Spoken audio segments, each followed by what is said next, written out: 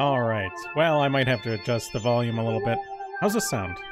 I've never had music in the background. I don't know if it's, the best choice, but, I was gonna give it a try. How about this? Is this good? Okay. You know, I know this is a weird, maybe a little quieter. A lot louder than I'm expecting, isn't it? Wish I could sort of hear it better. Actually, let me try this. That way I can hear myself a little bit better. Okay. I know this is a weird title, weird topic.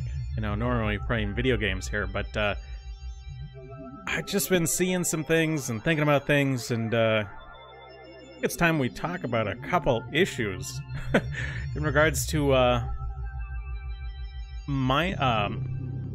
minors online. Did any of you see any news or information in the last couple days about some 17-year-old getting into a tiff with a governor, right? I'm not going to mention this 17-year-old by name because I don't want to be accused of bullying them.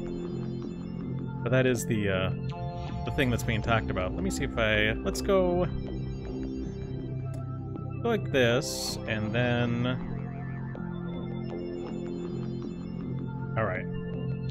You can see Paint on the screen, or paint.net. I'm sure you've all seen it on Twitter, or whatever. There's a behavior that minors who like to engage in politics will engage in, right? Here's our adult. You can tell because they got a big head. And our minor has a little head.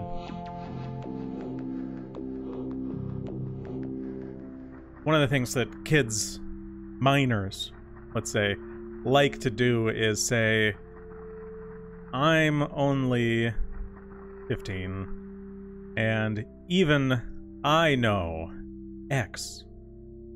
So they'll use their age as a sort of, I don't know, pseudo-evidence of the fact that their views are correct. Which is insane, because it's actually probably the inverse that's true. 15-year-olds are probably more in error about the world than, I don't know, 35-year-olds. But regardless, a lot of the times when, let me know how the volume is too, guys. I assume you're hearing me all right. A lot of times when an adult pushes back, says, you know, you're wrong, you'll get this sort of defense mechanism from the minor, which is, you know, you're arguing with a minor. Or I'm being bullied. Okay. So, in one sense, their youth is like a pseudo evidence for their views being right, but then it's also sort of like their defense. Like, you're not allowed to argue with them because that would be you beating up on a minor, right? There are times where maybe you've linked scientific studies to a minor. It's just someone you were arguing with, right? It's just a person on Twitter. You don't know who they are. And you're like, well, here's this study. It shows you're wrong. And then they're like, well, I'm the minor. And you're like, okay. Well, the reason I'm bringing this up is because I found it very interesting, a recent example of a 17-year-old guy making political statements online, and a certain governor or their campaign pushed back against this 17-year-old, and then the 17-year-old is now claiming that they're bullied. So I I want to let you know, if there's any minors listening, don't do that. It really, really makes that person look bad. And if you engage in that behavior, I think you could get in trouble. And what do I mean by that? Okay, I'm going to take down Paint. I'm going to bring up a web browser. Average age Revolutionary War soldier.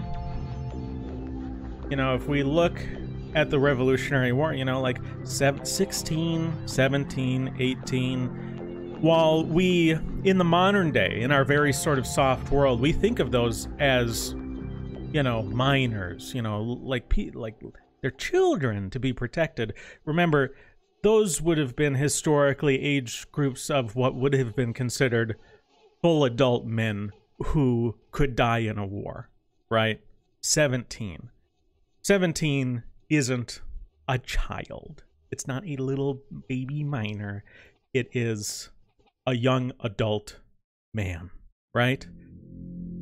So when you see some of these 17-year-olds or later teenagers claiming that they're being bullied by adults, it has a very weaselly stench to it. It has a very sort of whiny, weaselly, childish approach. And to see such a childish approach from an older person is sad, and it makes you look really bad. So I encourage, if there are any young people listening, don't do that. Don't go down that road, because that's this person that I'm thinking of. I'm not gonna mention his name, because again, I don't want to get accused of bullying. But and I know like YouTube bans bullies or whatever. If you do engage in political discourse and someone makes fun of you or disagrees with you or whatever, then go ahead and just take it on the chin and act like an adult, you know? Don't use your childishness as a defense, because it'll make you, like, I think to some degree, this person's behavior will follow them for years. Like, people are going to remember and talk about their childishness as their life goes on. And again, I would link you this. I would post the... It's on Twitter, right? I would post the stuff that is on Twitter in the chat, but, you know, I don't want to get in trouble. If you are on Twitter, maybe you've seen it. It's between a 17-year-old young man who's claiming victimhood for, you know, being attacked by a governor's campaign. And keep in mind, this is not like some apolitical 17-year-old. This is a 17-year-old that has like a big, like, they're into politics and they're into arguing about politics.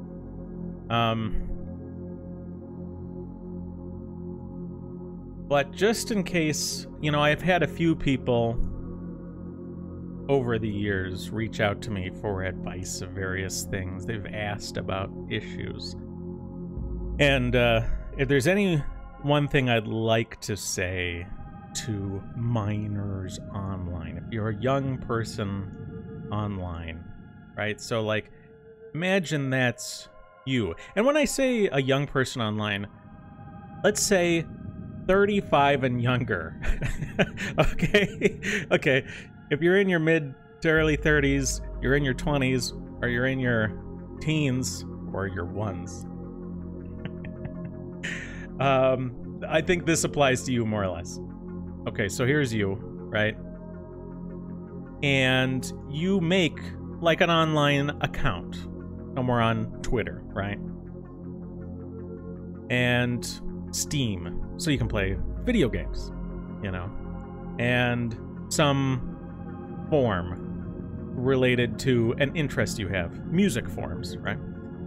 I would recommend that you don't allow any of these. Well, let's do this.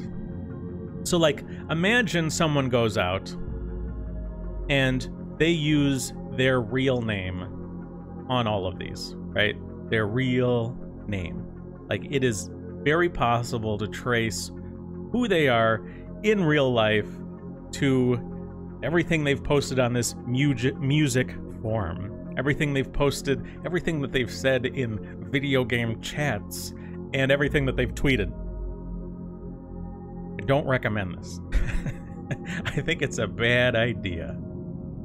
I think what would be best is if not only, let's do white here. Not only you disconnect to the real you from the online you, I'd actually recommend that you disconnect the online you in all of its different forms, right? If there's a political online you that talks about politics, let that be different from the other online you. And I'd very much encourage people have asked me about doing things. So people have asked me, like, maybe they should make videos about politics, or make videos about, you know, one of their interests. They want to make music, or they want to write poetry or short stories. If you have any inclination at all that you want to do something creative, you know, I encourage you to do it, but do it in a way where every online personality you create is completely separate. Let's see here. Games. What else did I say? Twitter. Let's say. I don't know. Stuff. Because what might happen to you over the next 10 years, let's say you come to the conclusion that some of the stuff you said or did in video games is very embarrassing and shameful. But your poetry is really taking off, and you might actually be able to make a career out of it. You will be able to, at that point, tactically choose to connect your life to your online poetry and to make a career out of it, or making some big hobby out of it, or do something.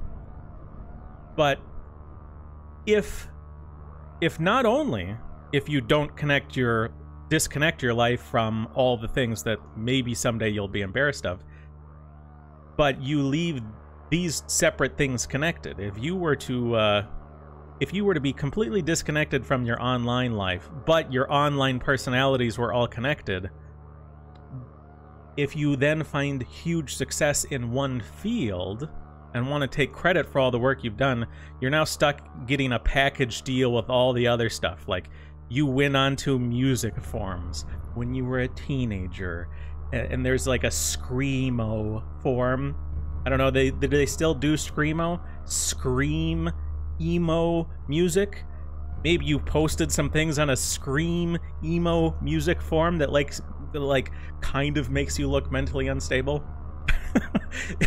It would be really sad to see a young person grow up and be in a position, let's say when they're in their 40s, and they're in a custody battle for their own children, and in court, because they wanted to bring their poetry into their real life, like in court, the stuff they posted as a teenager on these Scream emo message boards came up in court to make them look mentally unstable. You understand what I'm saying? So, if you're a young person, or you know young people who are online, it would be really great that if they did keep all these things separate from themselves, like you don't let people know what your name is or where you live, but also keep them separate from each other. So that way, later in life, you get to pick and choose which parts you want to incorporate into, like, what your coworkers know about you. Or especially if that stuff could get you fired. So Kat in chat says he has been using the internet since he was 4. Kat says he turned out okay, but he feels that there's a lot more stuff that kids can see today than he did when he was a kid. And that's probably true. He says that a lot of young people are exposed to various sort of ideas that may be harmful. I agree. There are a lot well, you got to keep in mind, early internet. What was the earlier internet? For those of you who were on an earlier internet, the early internet was mostly like professional white guys. These were guys who were either into computers professionally and had some decently high level of intelligence for dealing with the technology they were dealing with, or they were decently wealthy. You know, like, there were people who weren't super into technology, but they were lawyers and they could afford to have a personal computer and a home internet connection, which was very expensive for your average person. You know, a lot of people were, Pat says it was a white ethno-state. To a large degree, the earlier internet was a bunch of white men, professional white men. And a lot of professional white men, while they may have had some ideas that were bad or whatever, and we could look back and we can say, well, this guy was a real weirdo. And, you know, sure. Most of them didn't have problems so bad that it interfered with their ability to live, right? Most of them, like, in the early internet, it would be hard for you to find someone who's living off government handouts, but it would be easy for you to find someone who's a professor or a highly intelligent professional working in a technical field. Like, really easy to find intelligent people, and not necessarily easy to find, let's say, drug addicts, like heavy drug users. If your drug use is, like, if your drug use was so bad that it ruined your life, you probably couldn't get a computer back then. And if you had a computer, you probably weren't able to afford the monthly internet connection fees. Especially if you had to pay for, like, one of the first connections in the neighborhood. That being said, a lot of it was over the phone instead of cable, the broadband internet that eventually came out with cable and stuff like that. So on Twitch, Begot says, it's all political gamesmanship in regards to that young 17-year-old. You can't attack X, where veterans, minors, minorities, etc. is X, and attack just means disagree with. Yeah, that's totally right. And I think if you're a minor and you use that sort of, well, you can't fight with me, I'm a minor, people may look back on what you said and say, gosh, that was just a person disagreeing with you. I mean, they were saying nothing worse to you than what you were saying to them. You're kind of a weasel. And again, I just don't want, you're a minor, don't let that bite you in the butt later in life. Don't like it. If you engage in that behavior, people are going to judge you as kind of a bad person. Mr. Jensen, Mrs. Jensen, that says the concept of the teenager was invented in the 20th century.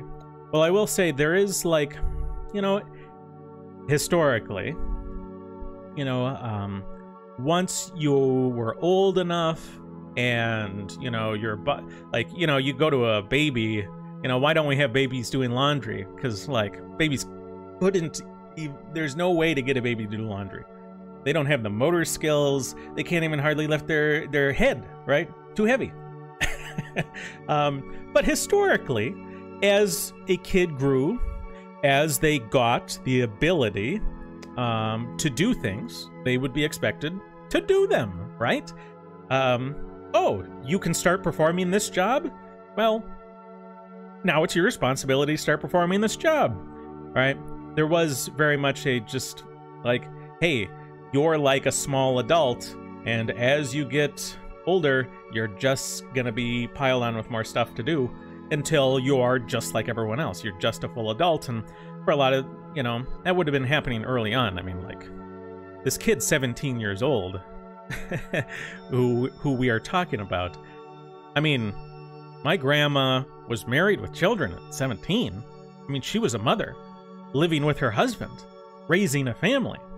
I mean, and he's complaining about being bullied by a governor. It's kind of pathetic. I mean, he is, in many ways, he's so much less mature than my grandmother was at his age. Let's just say that.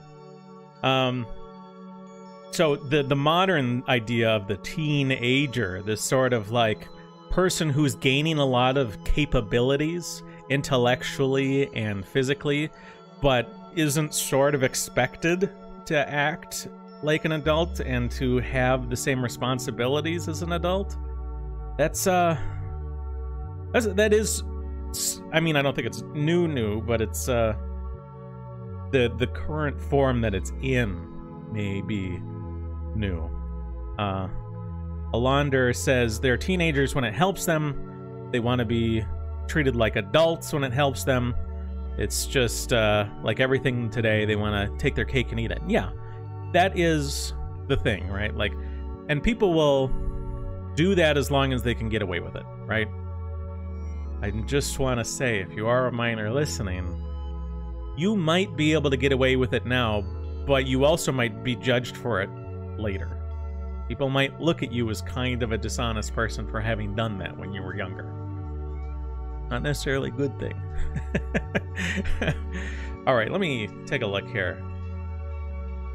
I need to look at the chat through a different window. I want to see about... As long as they can get away with it. Okay.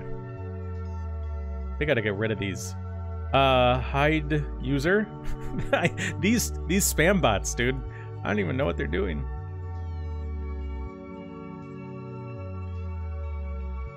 That work? Okay, there's that one. I don't know what's with these spam bots. Okay. But I mean...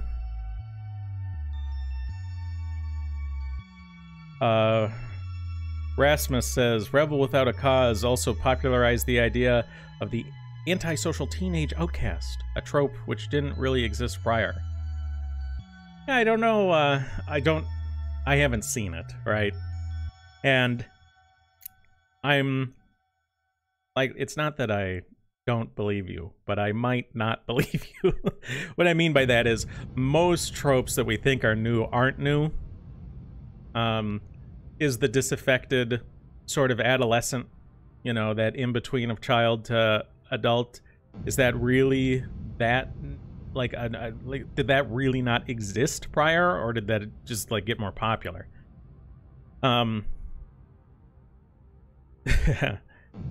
It is a little bit weird to me how we think of this sort of life as 3 stages now. Sort of child, teenager, adult, in a way. Like, that's not all, like, you also have, like, the senior stage and whatnot. But, the idea that teenagers need to be with other teenagers. Have you seen that? Like, people will talk about it when you hear about, what's that?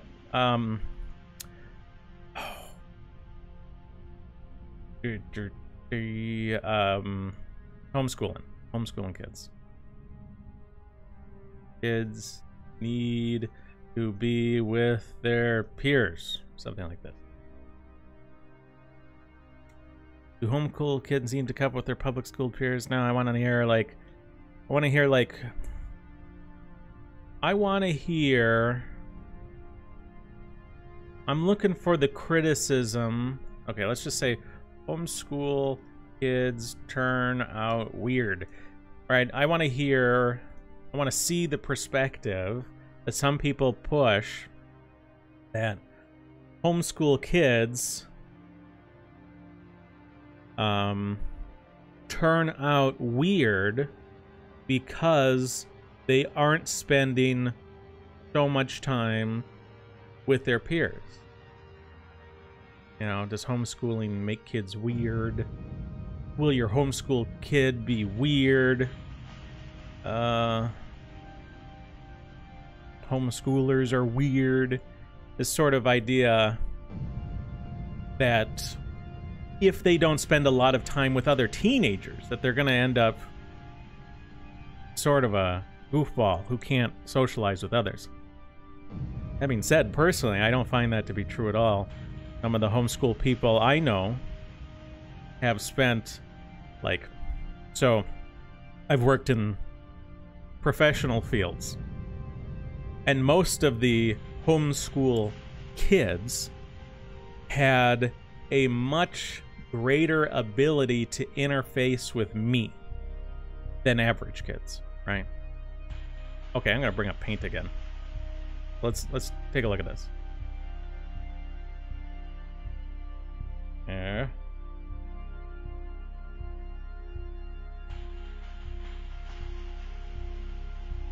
Will says they want to demonize homeschooling so kids get sent to public school to get indoctrinated. There's definitely some of that. But I mean, like, you'll hear what I'm saying just from average everyday people who want to who care about their kids, right? They just care about their kids and they want good things for their kids, so they're concerned.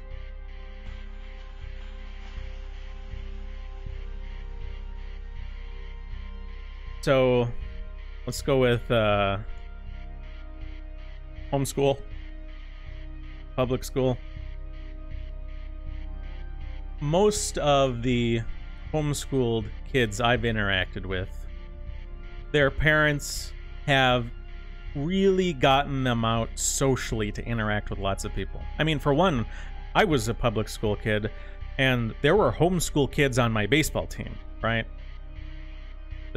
Some of the guys on the dugout with me were homeschool kids, so there was always an expectation that even if you homeschool kids, you're going to get them on the local little league or whatever, you know, the local hockey team, local football team.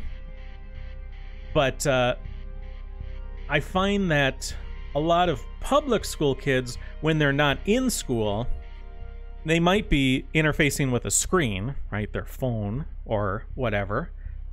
And homeschool kids will sometimes be doing the same. But when they're not with their phone, when they're not sleeping, when they're not at school, sometimes they go hang out with their friends, right? So going to the mall with their friends. While I find a lot of homeschool kids are in an environment where their parents consistently introduce them to working professional adults. What do I mean by that? Like, if there's, let's say you live in a small town and there's like a small local health clinic and a general practitioner, sort of family doctor, a lot of times the homeschool families will say, oh, hey, Dr. Whoever, why don't you come over for dinner? And this homeschool kid, rather than making conversation at the mall with his other teenage friends who are all dorks anyway, no offense, kids, you know, he spends his time talking to a family medical doctor, or his father makes friends at the lumber yard, or at a computer shop, or in his work. And in my experience as an adult, if you go over to the homeschooled families, a lot of them understand working life and adult life and speaking with adults much better than some of these public school kids. And the thing is, this homeschool kid and the public school kid are going to be adults for a long time. They're going to have to interface with working adults for a long, long time.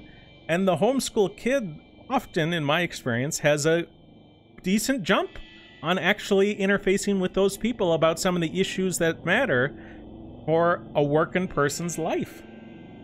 So this is two things. One, I want to say, in general, the stereotype about homeschool kids being weird, I don't buy it. Two, if you ever do want to homeschool your kids, that would be my advice, right? If you're in a town, try and find excuses to bring working professionals over for dinner so your kids can interface with them, right? Try to make sure your kids get to talk to journalists. Well, maybe not journalists.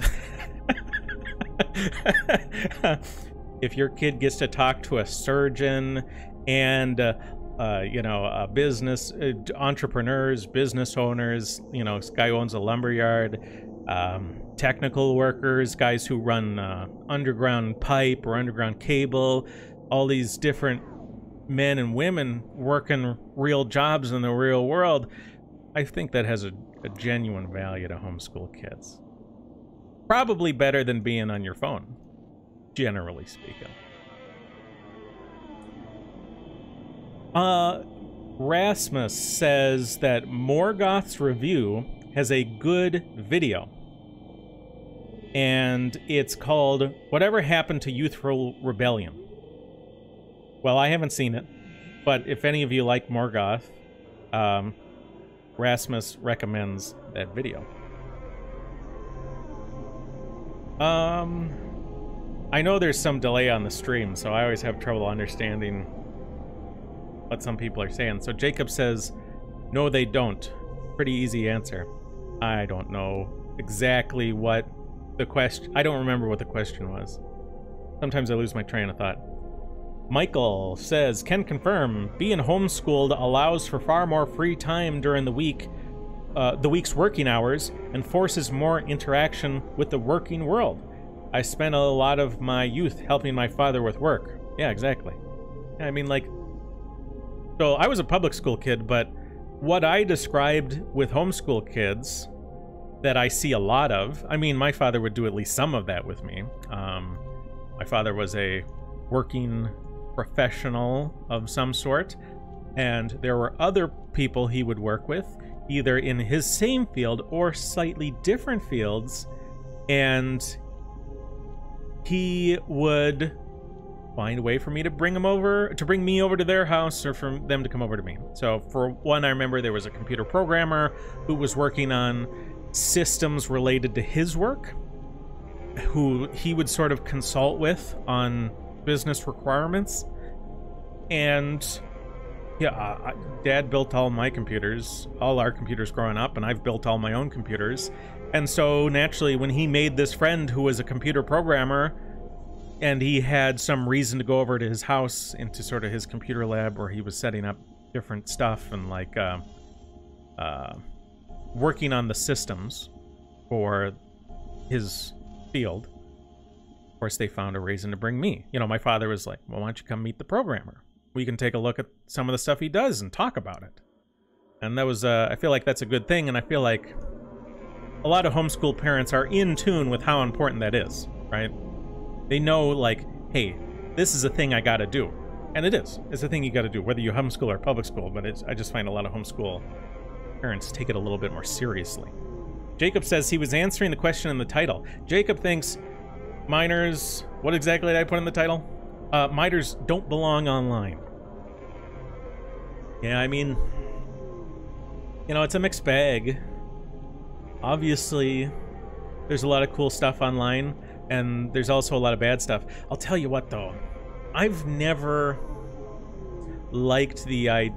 Have you guys seen those games like Club Penguin and whatever? Games that are like for children, right? It's a game that's online where you're going to interact with people, and it's for children. Those have always weirded me out. It seemed like a really bad... And even just talking about this is disgusting and frightening. But, like, I think there's a lot of gross people who try and get on those games to talk to kids. Is that... I mean, hopefully that is fairly clear on why that would be. I mean, think about it like this, okay? How do you get a bunch of guys to show up to your bar? You own a bar. How? Well, it's easy. You have a ladies' night. You give ladies free drinks to get the women showing up, and then the guys show up. Well, how do you get a game server full of pedophiles? You make a game for children. They show up to meet the whatever. Yeah, see, that's... I was always really, really bothered by games for children, because I always felt like gross things would happen on those. If you are a parent, you know what I'd do? If your kids want to play games with their friends online? Let's see here. Make your own Minecraft server. That's what I would do. I'd make a little small Minecraft server. It's probably not that expensive to get one that only like 10 people can join or whatever. And just say, hey, this is for you and your real life friends. And either you spin one up on a spare computer in your house, or you get someone to host it for you at a few bucks a month, right? And if you get either way, as a parent, what you'd like to be able to do is look at all the different IPs that have connected to the server and look at the chat logs to make sure no one's saying anything inappropriate. But like, if my kid really wanted to play games with his friends online, I would really be like, let's spin up a Minecraft server to get the neighborhood kids looking at it, and I'll just find a way to make sure the chat logs are accessible by every parent in the neighborhood, right? That's what I'd do. Your own Minecraft server. And if your kid's a little bit older, helping you spin up the Minecraft server would be a fun thing, right? If your kid's a little bit older and a little bit more knowledgeable and you can talk about the difference between server and client, if you know what you're doing. If you don't know what you're doing, then you could sort of give that to them as a study project, right? Like, here's your project, kid. Like, here's your thing. You got to spin up a server. And while if they want to get into tech or do anything in an office where they might occasionally be doing tech stuff, the idea be able to it sounds stupid, being able to put on their resume that they have spun up their own servers using server hosting services for them and their friends. Like, I think you could write that on your resume, especially for a young kid. You know, someone's like 16 getting their first job. That's going to be impressive. Oh, you can spin up your own servers. Well, then you'll definitely be able to help us with our printer. You're hired. Rasmus says, the dilemma is that minors don't belong online, but everyone's online all the time. That's definitely, everyone is online all the time. Jacob said he assumed I was going to bring up Minecraft right now. You mean Minecraft as a solution or Minecraft as a problem? Because I do think little kids go on to like Minecraft servers and get weirdos talking to them, right? But I think it's also a good solution because you can have your own servers. It's not, like, again, it's like different than Club Penguin. Club Penguin and those sorts of games for kids, that's like explicitly for kids, just strikes me as weird. Now, I don't think of Minecraft as a game for kids, but maybe that's just me, you know. But that's because I bought Minecraft when it was back in alpha. You know, when I bought Minecraft, it was just a bunch of guys like me playing the game. We're like, oh, did you hear this guy in Sweden? I think he's Swedish, right? He made a game based off of voxels. You've heard about voxels? Oh yeah, I've heard about voxels. Like, oh yeah, that's cool. A Swedish guy made a game based off of voxels, like we've been talking about. Like, oh, and that it was just a bunch of old guys. Well, not old guys, but there was quite a few. It was adult men to a large degree.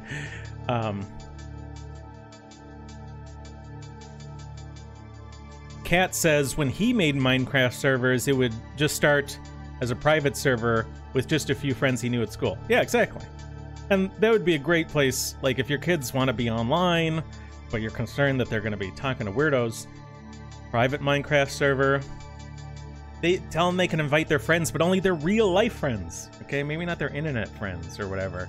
Like, they know someone at school or in the neighborhood, or Minecraft server for the neighborhood. Let's see. Because I remember back in the day, this was much more common before Minecraft. Neighborhood game server. So I don't know. I don't know if there's any images here, but what used to be common back in the day when game servers, like a lot of games didn't get hosted on servers, they were peer-to-peer, or there were servers, but a lot of times the game server functionality was kind of used for LANs and tournaments and not online a lot. It was very common back then, in my experience, maybe this is different for you. What would be common is you'd have your... The heck's my line? What? Well, whatever. No. Oh, there it is.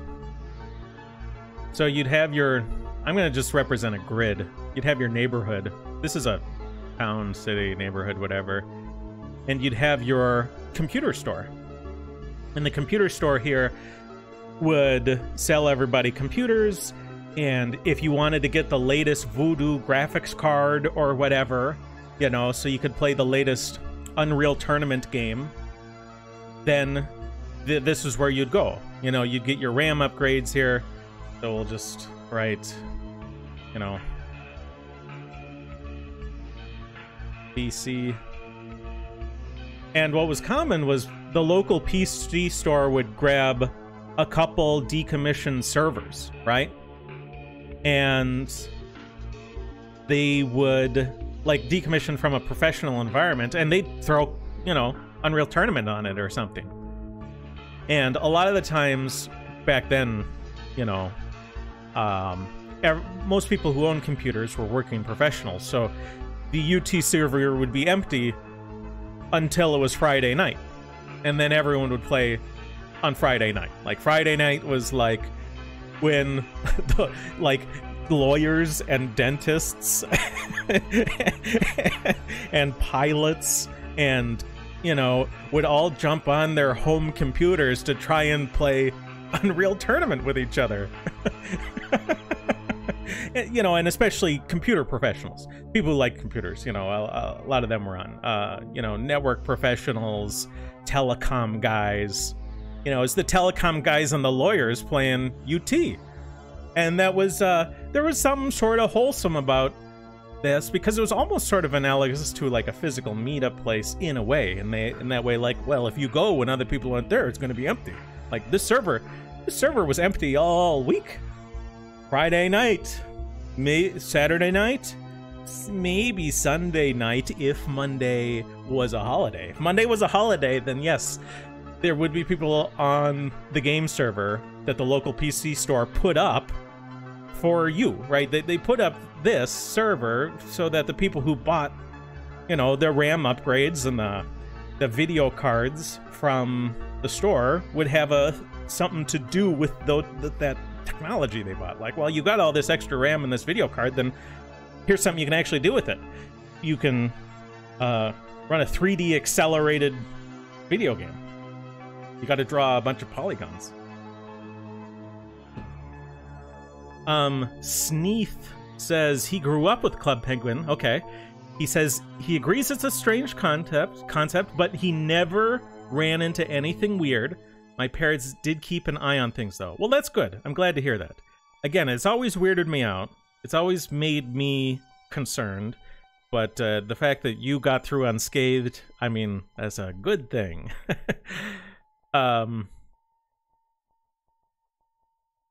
Jacob says in 2009, in online games, he would run into inappropriate comments in public chat. And I don't mean cursing. You mean people are trying to talk to kids or something? Ugh. Oh, Johnny 5K on Trovo. Oh no, D-Live says he remembers playing Duke Nukem in the school's LAN. Yeah, dude, LAN parties we're truly missing out. Where's the LAN parties? Let me go.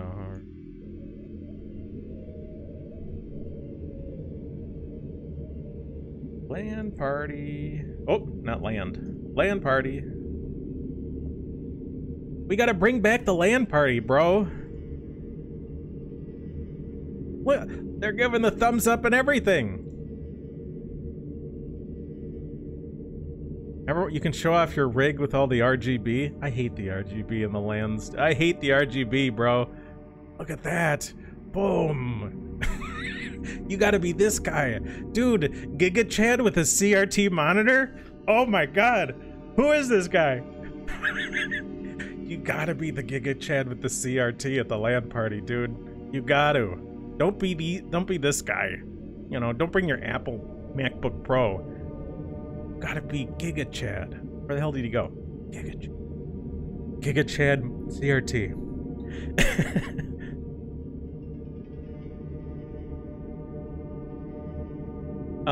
Kat says there was an issue in the 90s where people would play Doom at work, using the server computer's bandwidth and getting no work done.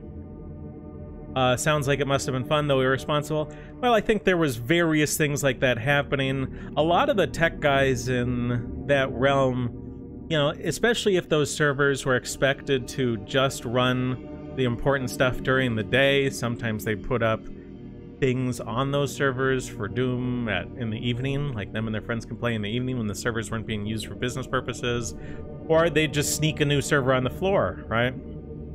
I mean, there was lots of guys doing lots of things, and some of those things were more irresponsible, and some of those things were less irresponsible. Some of those things were more sanctioned and more official, and some of those things were much less sanctioned and basically stealing.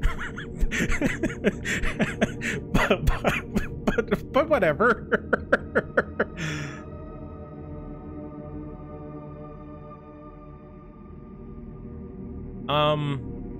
Jacob says the people involved were more or less degenerate. You mean the people with the Doom on their server computers, on their computers? Or putting it up on their work servers? Well, there has been an ongoing mission to get Doom on everything, right?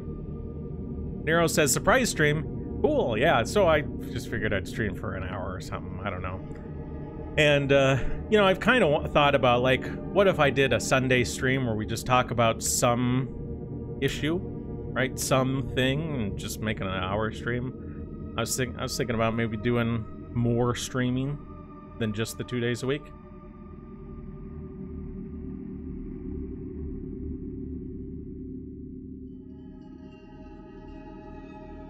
Oh. Oh, okay. Okay, I get it, Kat. So Jacob was talking about the people who were saying weird things in chats. Nero doesn't like the music. Well, let me see if I can... Okay, this is Forsaken Ruins. That's right. How about this one? Uh-oh, this is an ad. When I first started Eve, I was... Okay, let me get through the ad. How about this? Surplus of rare artifacts. I mean, this might be somewhat ominous. Although I like it. We're gonna be floating. It's like you're floating. Just imagine. Imagine you're floating. Close your eyes. Floating. Burning. Like doing slow, soft backflips. Through the universe.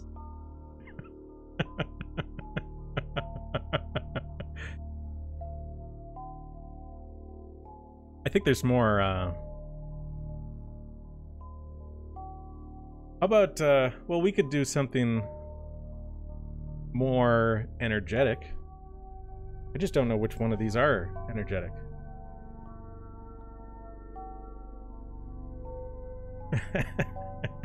Well, I also wanted something that would, like, sort of fade into the background. How is my voice over the music?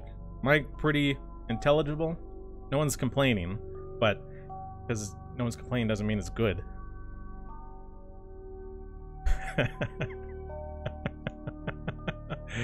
Oh boy.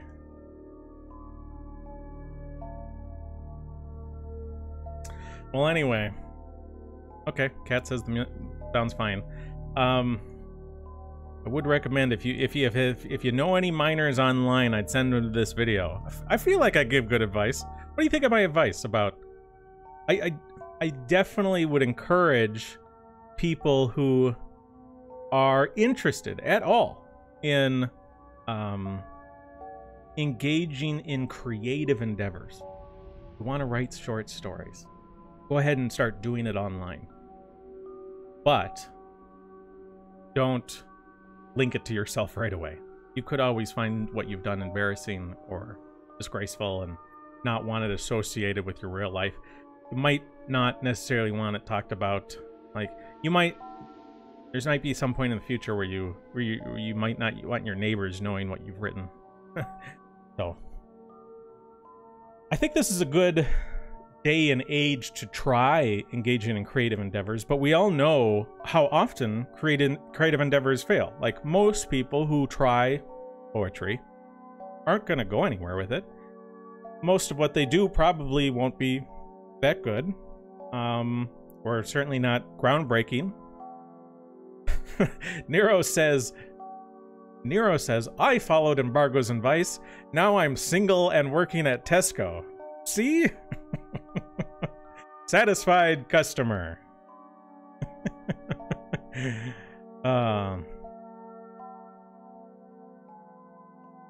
Cat says, he hardly plays video games. I do a lot of reading nonfiction and watching documentaries. Real life is too interesting for me to get bogged up in fantasy worlds. Like, I don't know. Did you see my video where I said fiction versus nonfiction? Did you ever see that? Where I argued that, like, it would be better if we had more nonfiction and less fiction. Let's see if... I want to see... Well, what if I go onto YouTube and I type it out? Fiction versus nonfiction. Where's my video? Anywhere? No?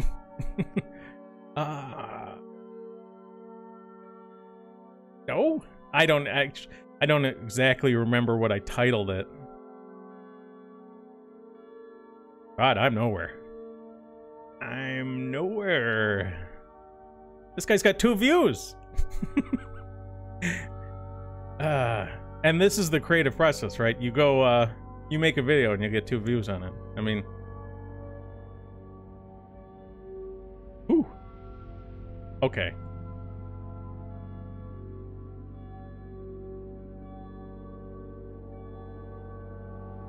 Fiction. Oh, God. I was online. Oh, God.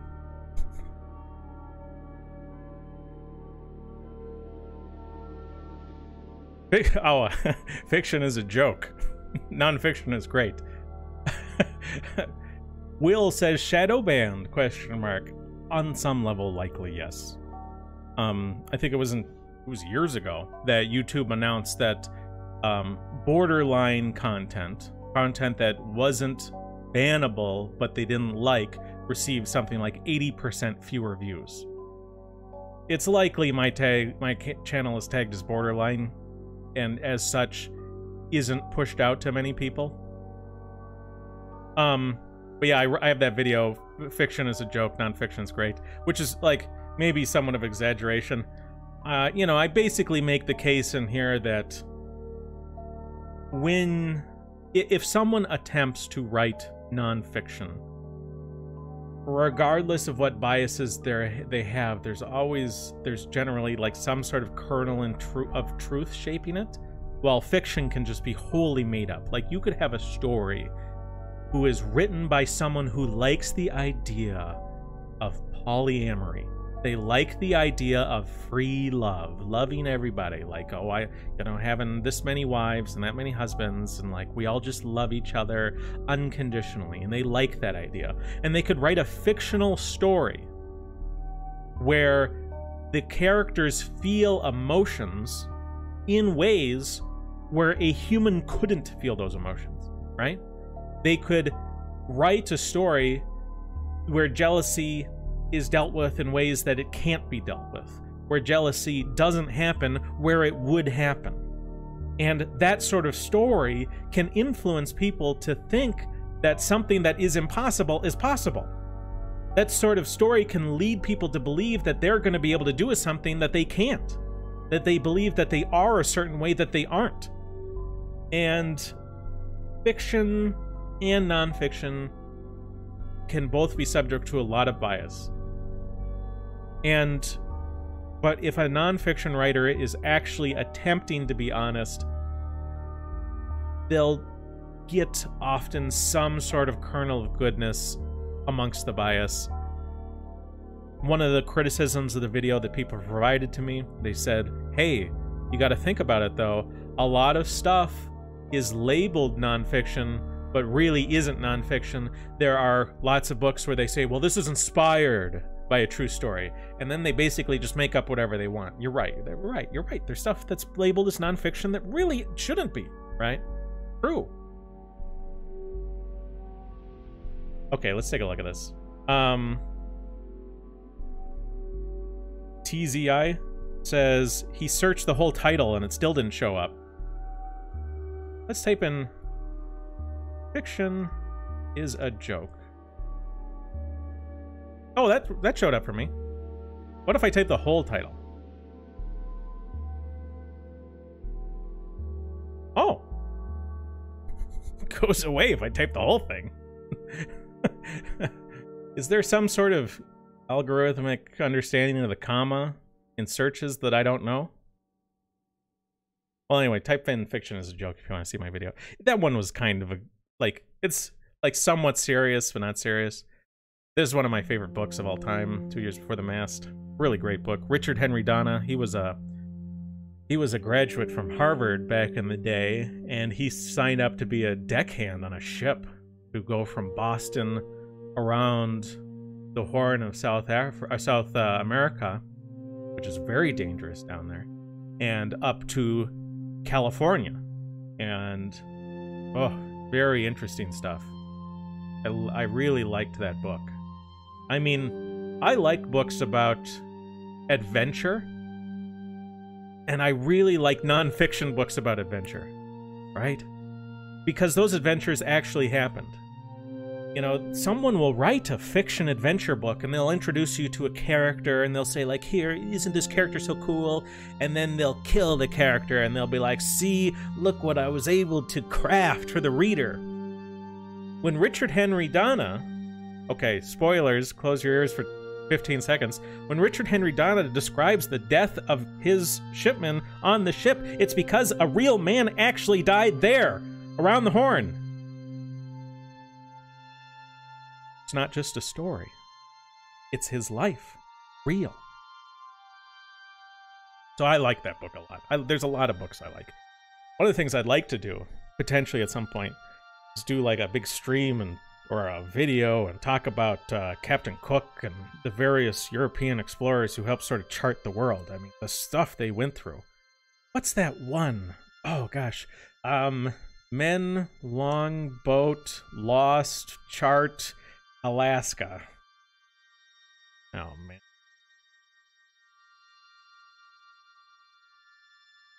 There was... This is new stuff. What is this? Breast milk saves 16 adrift at sea? Wow. Something to keep in mind there, fellas.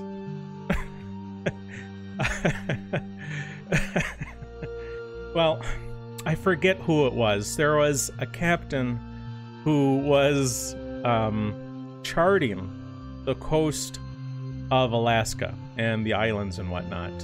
And he sent out these men to go sort of take measurements around some sort of bay. Okay, let's where's my paint?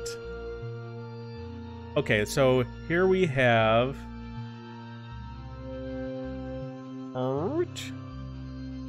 boom. Oh my god. I can't write with a mouse. It is totally different than with a pen.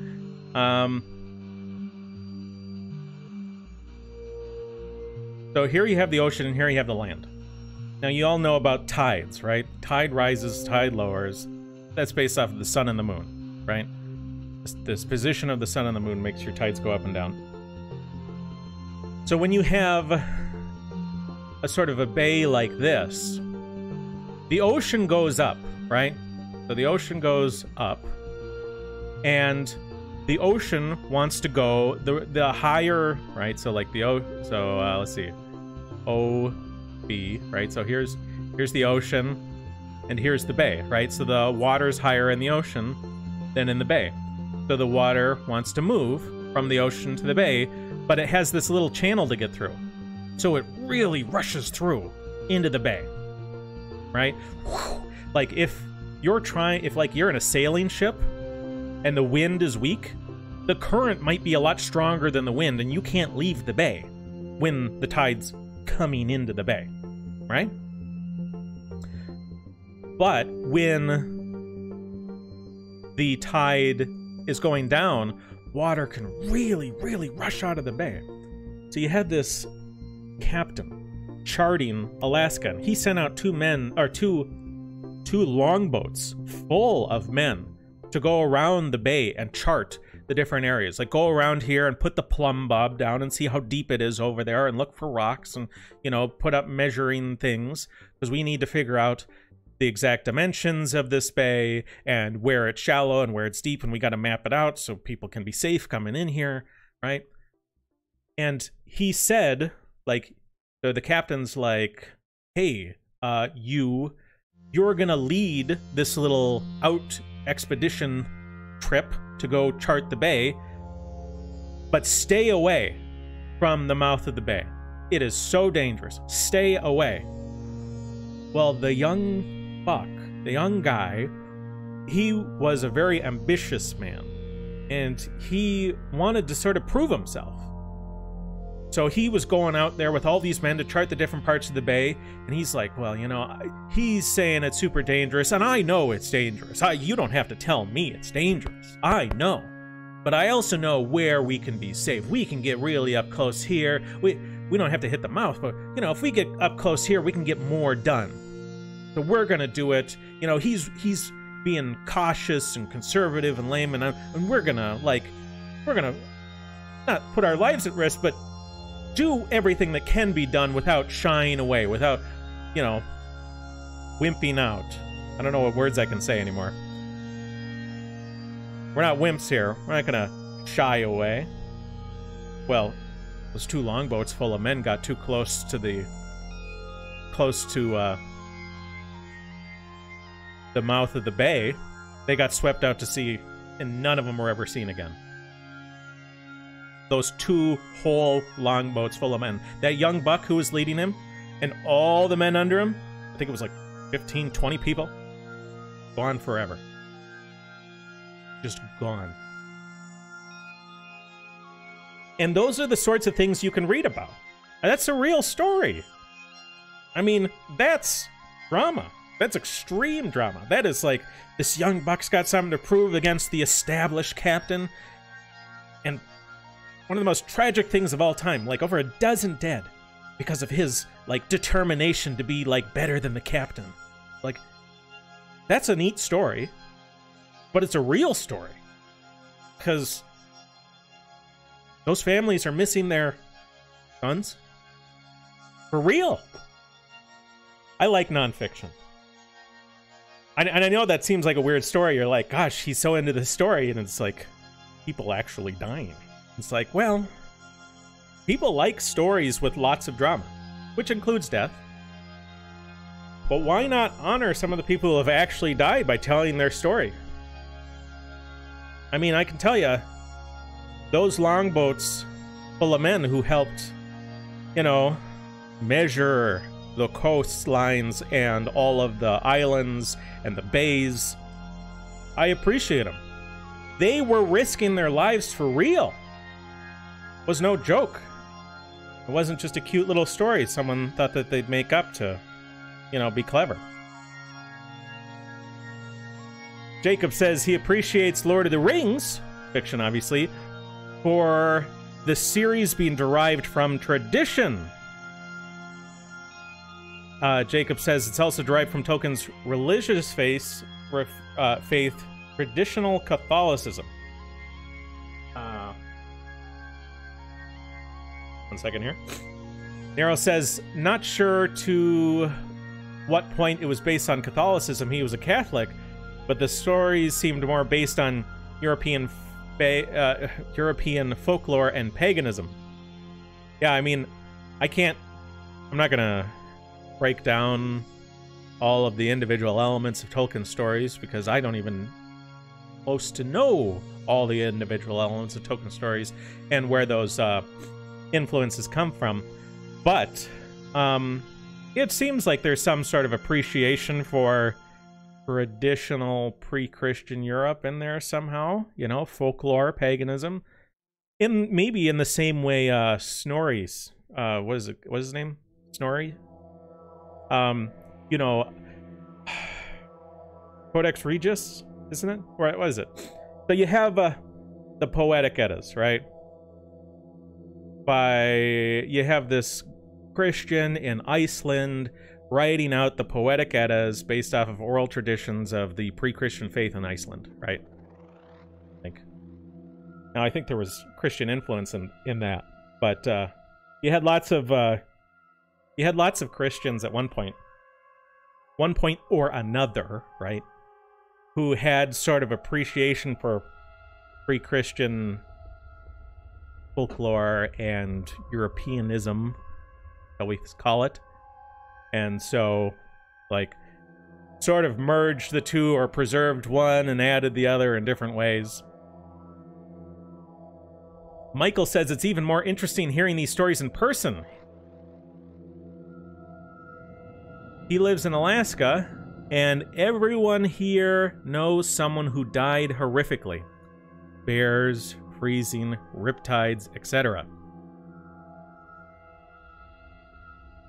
Yeah, that is, I mean, it would be great. I mean, imagine, like, the story I told about the young buck pushing back against the captain to risk their lives, and they actually all do lose their lives. That'd be a real interesting story to see if instead of this little drawing, we were standing overlooking the bay. If we could see the little channel that they got swept out through and were never seen again, that'd be a hell of a thing, huh? Okay, well, I only intended this as being sort of like a 1 hour for fun stream. I was thinking about maybe adding, you know, more streams every week. Rather than just the 2, maybe do more. Maybe bring in Sunday streams. I might do like a poll on Twitter about the best time for streams. See when most of my people who like to hear about my perspective, like when they can tune in to listen. Now, Johnny 5K says you can't write about space mammoths without fiction. Well, that's because you have your sight set too low. If we simply make space mammoths real, then we won't have to write about it in fiction. We'll just write about it for real.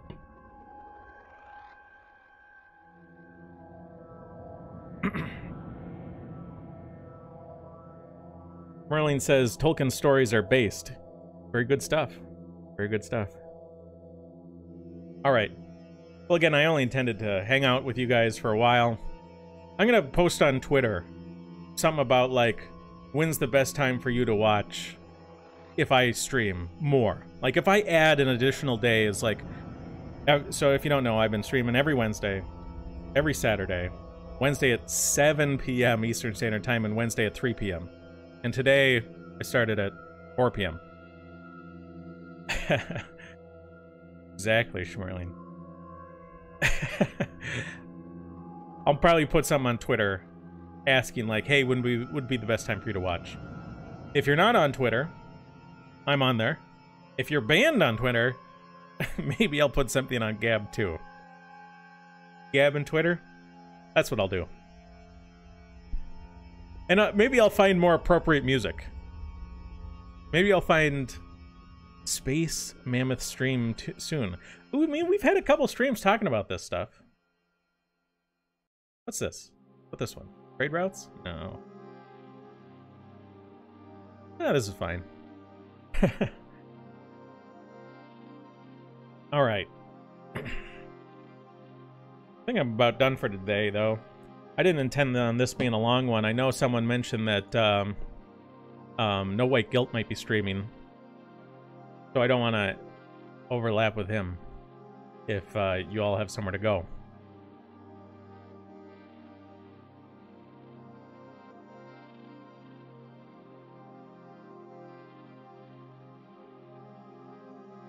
Well, I mean, I don't have much else to say about Tolkien.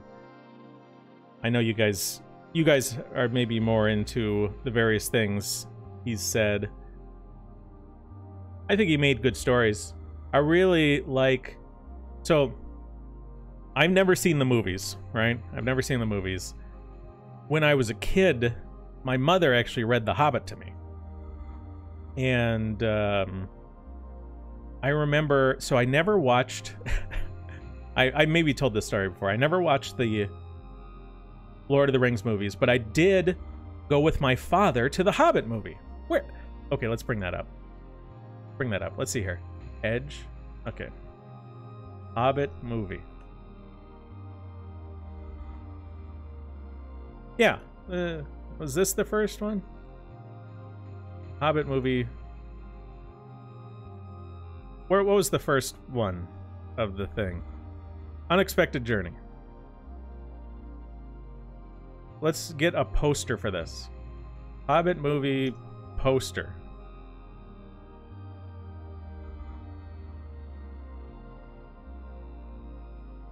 Oops. So, again, I never watched the original Lord of the Rings movies, but my mother had read The Hobbit to me. When the movie, The Hobbit, An Unexpected Journey came out, I didn't know anything about it, right? I said to my father, hey, you want to go see this? It's The Hobbit. And we hadn't seen The Lord of the Rings, and we're like, oh yeah, I mean, why not? We can go to the movies and see The Hobbit. That was a really cool book. You know? So naturally, The Lord of the Rings was 3 books, and it was 3 movies. The Hobbit was 1 book. Me and my dad are sitting there. It's like an hour into the movie, The Hobbit. And they're still at Bag's End washing dishes or something. Or they're throwing dishes around. That's what Bilbo Baggins hates. And my dad looks over to me. He's like, holy shit, when are they going to get to the mountain? Neither of us knew the Hobbit movies were going to be a multi-parter. We thought we were going to see the whole Hobbit. And we were like, why is this movie so slow? They're not even doing anything. They're never going to get to the mountain at this rate.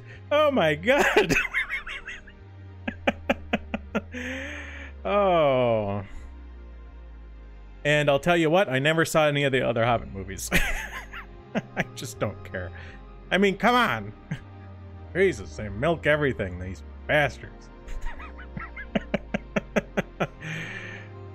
Oh.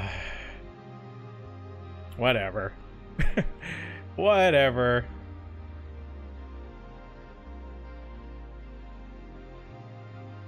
Johnny says you can't make enough money with just one movie. I guess not. But they didn't get any of my other money because I never went to their other movies. Marlene says the best thing to come out of the Hobbit movies is the Denny's menu tie-in. Huh.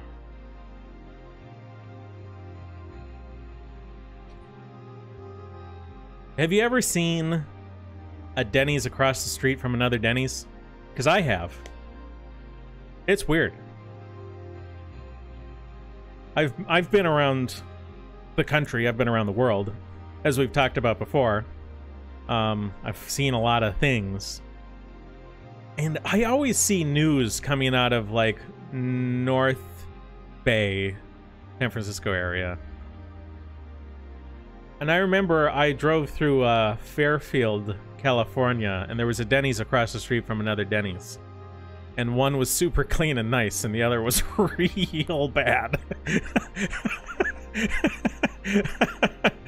I guess what it was that there was one that was like a franchise of Denny's, and the other was like a corporate-owned store. Like, owned by the, I don't know, the Denny's Corporation. I'm not exactly sure how the Denny's franchise system works. But there was one right across from the street, and there were, like, I mean, one was nasty. It was shocking how different they were. I really did like the nice Denny's, though. I don't think I ever had any of the Hobbit tie-ins at the Denny's.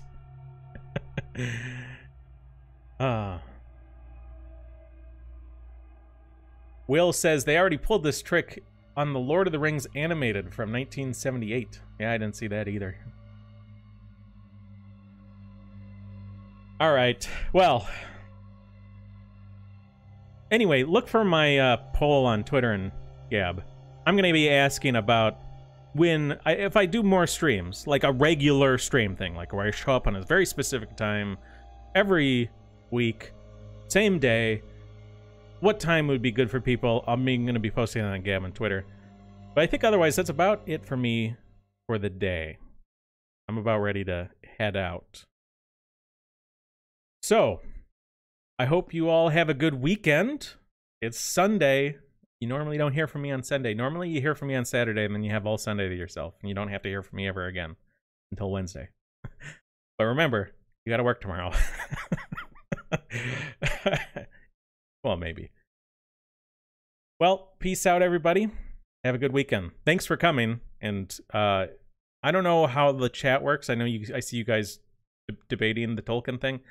When I end this, I don't know if you're going to be able to still talk here or if you're going to have to go somewhere else.